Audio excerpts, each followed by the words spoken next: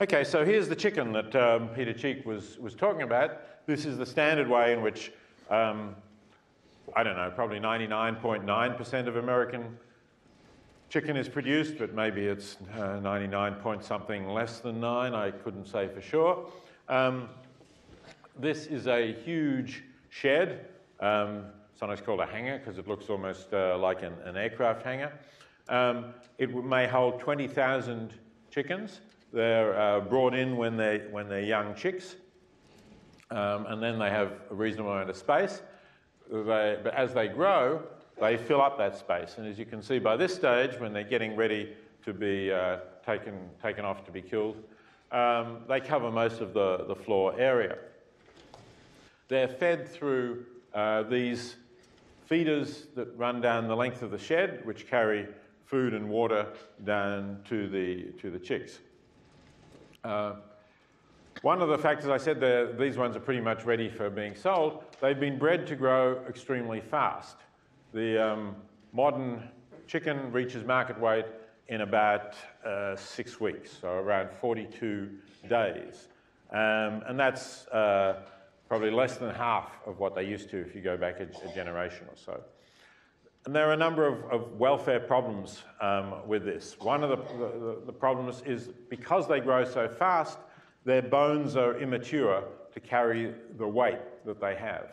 So a number of these birds, their legs will just collapse under them because they're not strong enough to bear their body weight. And when their legs collapse under them, then if they happen to be somewhere in the middle, if they're not next to the food and water, they're just going to die. They're not going to be able to move, and they're going to die from lack of water.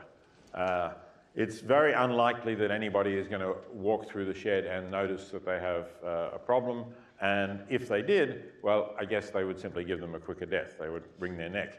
But there's no veterinary care or anything like that because it just doesn't pay. The individual bird isn't worth enough. You know, chicken is a cheap product, and chicken before it's slaughtered and dressed is worth even less. So somebody will walk through the sheds once a day, and they'll notice if a bird has died because its legs collapsed under it and it couldn't get any food, and they'll pick up the corpses, but that's about all that is going to happen. So that's one welfare problem.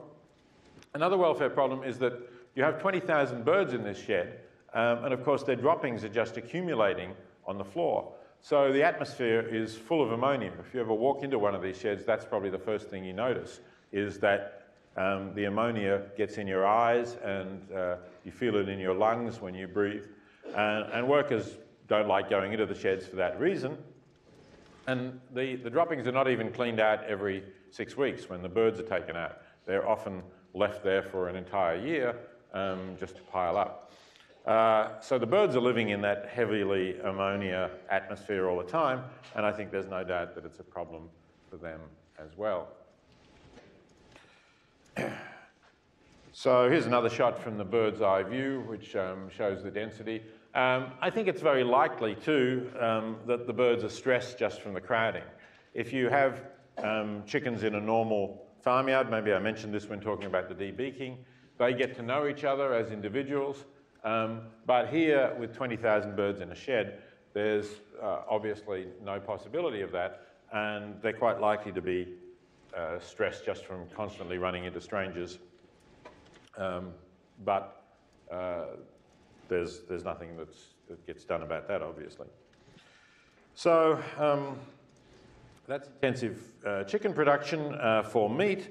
I talked previously about the caged hens that are producing eggs. Again, most of the eggs produced in America come from hens kept like this, though there is now, as compared to chicken, there's probably a somewhat higher percentage, maybe it's up to 2% of eggs that are kept from hens that are not in cages, that are cage-free.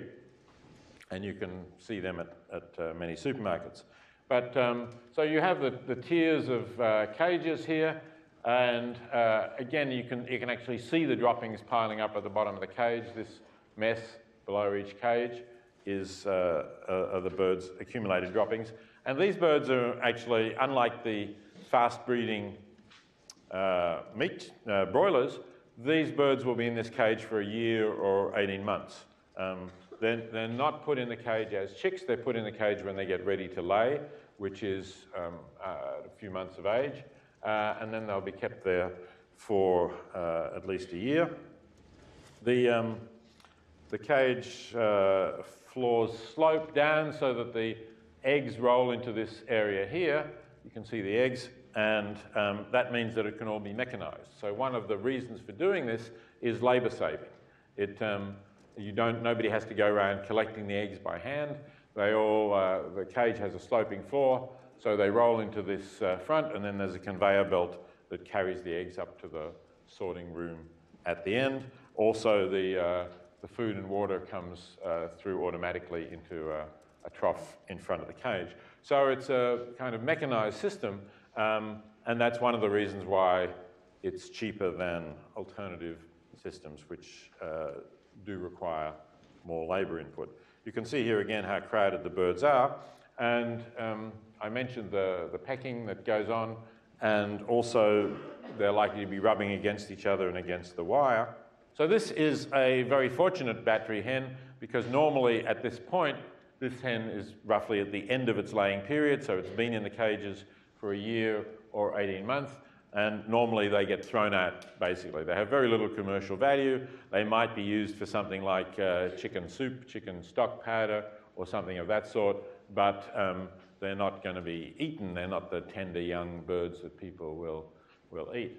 But you can see from this bird how she's lost most of her feathers. She's got just pink skin showing at the rump and around the neck, and the other feathers have been greatly removed. So that's from either pecking from her other hens, or it's from rubbing against the wire and rubbing against each other. One of the interesting things is this is an organisation called Compassion Over Killing, which purchased some battery hens and let them get out on grass. So these are birds that have never been on grass. They've been, as I said, for the first few months of their lives, they might have been in a big shed like the one you saw for the broilers, and then they've been in those wire cages. But you put them out on grass, and their instincts are still there. So they'll start chasing insects around. They'll try and find a bit of dirt to dust bathe in. Dust bathing is something that hens do. They fluff up a bit of dirt around under their feathers. That's a natural instinct that they have. And most importantly of all, when they're ready to lay an egg, and these birds will still lay, although they're not laying at a high enough rate to justify the commercial egg producers keeping them, but they will still lay eggs. When they're ready to do that, they will try and build some sort of nest. So they'll use some grass material, or they'll get into a sheltered spot and they'll build up a nest. And people who study hen behaviour say that this is actually a very strong instinct, that they don't like to lay an egg out in the open. They will very much prefer to lay one in a sheltered area. And as a result of that research, the European Union now requires, although it still allows you to keep hens in cages, the cages are significantly larger than American cages, and they have to have a kind of nest box area. So there has to be an area that the hens can go into one at a time and lay their eggs, and it's a sort of protected space. And they all do that. If you give them that opportunity, they will lay their eggs in that protected space rather than out in the open. It's presumably an inherited instinct that it was to protect their eggs when they were in the wild, to have them somewhere sheltered and to have somewhere where, if they hatch, they can then rear the chicks. Okay, enough on eggs. Let's just go back to that slide of the pigs. So this is an intensive pig farm, and again, the great majority of America's pig production comes from pigs who have been kept like this. They are in pens that are group pens, but as you can see, they also get very crowded, and they have just about nothing to do in those spaces. They interact with each other a little bit, but pigs are intelligent, playful animals. They like to have things to do, and here they're simply in bare pens. until they get ready to be killed. But an even bigger problem with pig production is the way in which the mothers of these pigs are treated. So these are the pigs that actually go to market, that get turned into the pork or bacon or ham.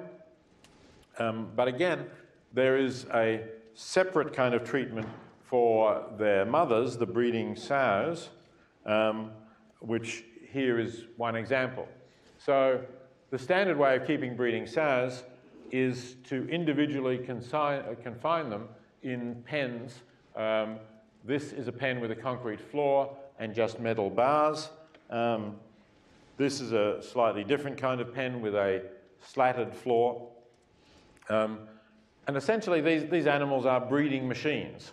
So their role for the producer is to have litters quickly, to have large litters, and otherwise to require as little food and as little labour, so as little cost as possible. So the reason for keeping them individually is partly, again, to reduce labour.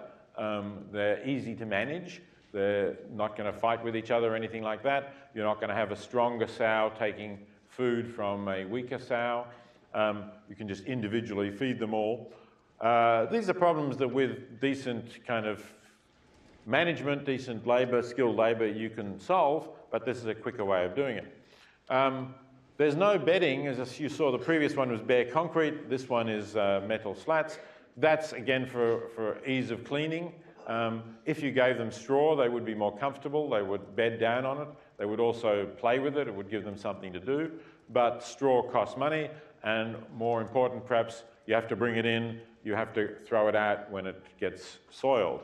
With this system, you just hose the feces and urine down the slats or off the concrete floor, and you don't need any skilled labour at all. You need very minimal labour. So these sows are in this situation for most of their lives because their purpose is to breed, and they're pregnant for most of their lives. When they get ready to give birth, they're still confined typically. This is, the other one was what's called a gestation crate for during pregnancy. This is a farrowing crate. Farrowing is the term used for giving birth. And here she's got her piglets. Again, if you gave her more room and if you gave her straw, pretty much in a way almost like a hen, she would bed down on the straw and build a kind of nest and keep the pigs close to her. But this is a way that avoids the need to provide straw, avoids labour, and another reason for using it is occasionally a sow will roll on top of her piglet and suffocate it, and this prevents that happening. But if you have plenty of space and straw, sows normally are good mothers and won't do that. So she nurses the pigs for about 3 weeks after birth, and then they're taken away from her because as long as she's nursing, she won't be fertile and won't get pregnant again. But the producer wants her to get pregnant quickly, so they take the piglets away long before she would wean them in a natural state, and then they bring her back on heat. She may be artificially inseminated, she may be put with a boar, but as soon as she's pregnant, she'll go back in the stalls that you saw. And that may happen 3 or 4 times, and after that, her fertility will start to decline. Again, like the hens, she would still produce piglets, but she won't produce as many piglets. And so it's cheaper to send her off to be killed and to bring in a new sow.